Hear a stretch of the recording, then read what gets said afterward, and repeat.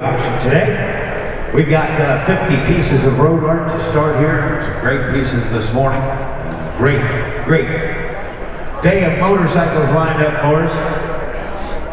Everybody enjoying their time here so far? All right, I'm going to take you through some more of the Mike Wolfe As Found collection.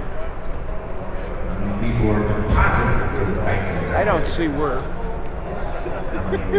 Several Indians and Harleys here. All right, we're ready to go. It's a 18% power 1915 Indian, sold on no reserve. You get a bunch of stuff on. It's a 1921 Harley Davidson JD. You can hear the auction going on in the background. It's a 1962 trike. So go up there and they'll give you a quote on shipping your road art home. Several other bikes here. I'll pan back so you can see the whole sign. Do not wait to the end. We don't want you to miss your opportunity to get the pieces bought that you'd like to buy. So it's a 1919 Indian military twin. That was thought to go maybe for 100, 125,000. An Indian 4 may go for 70 to 80. A Harley Davidson UL, possibly up to 100.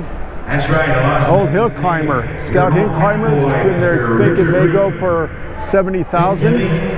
And to start the auction, and another Harley Davidson EL. This one they think could go for up to 180,000 bucks.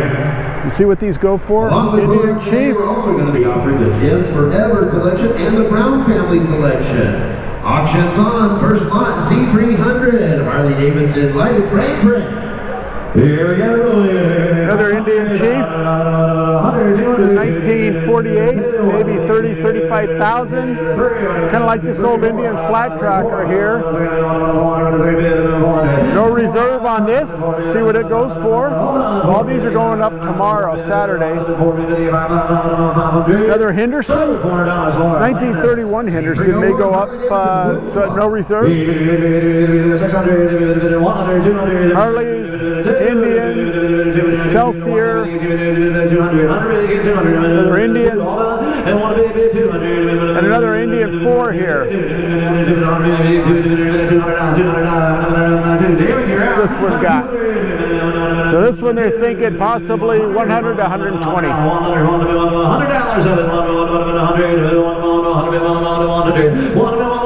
Now look at this thing. This is interesting. This has got a part of a Harley. So it's part of a Harley knucklehead.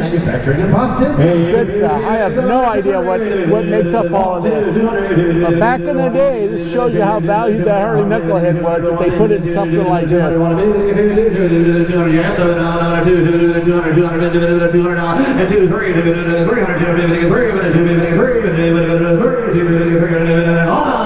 This is Mike Wolfe's Messerschmitt. As you can see, it's very popular.